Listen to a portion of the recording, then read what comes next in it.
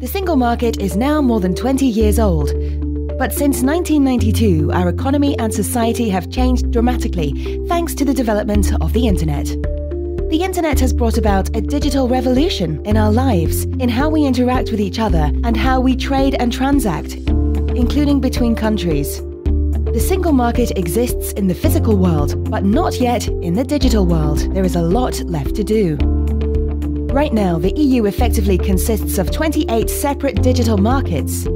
This fragmentation stops us from growing or taking a global lead. Consumers still face numerous problems online. If European consumers had the full choice of online products from different countries, they could save €11.7 billion. Often it's about cost and confidence. While 1 in 2 consumers buy online, fewer than 1 in 7 do it across borders. And less than 7% of small and medium-sized businesses sell across borders. For consumers, cross-border purchases are often limited by high delivery costs, 2 to 5 times higher than domestic purchases. Fragmented contract laws and consumer protections also stand in the way.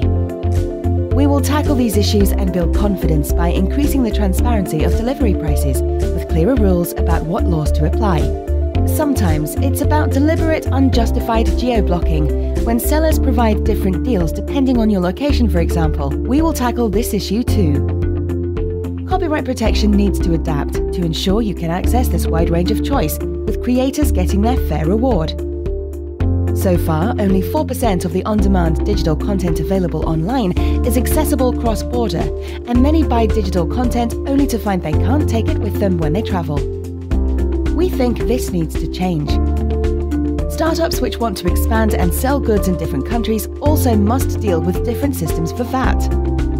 They represent the innovative companies of the 21st century, and we want them to be able to flourish in a Europe-wide market, for example, with a single VAT threshold throughout Europe.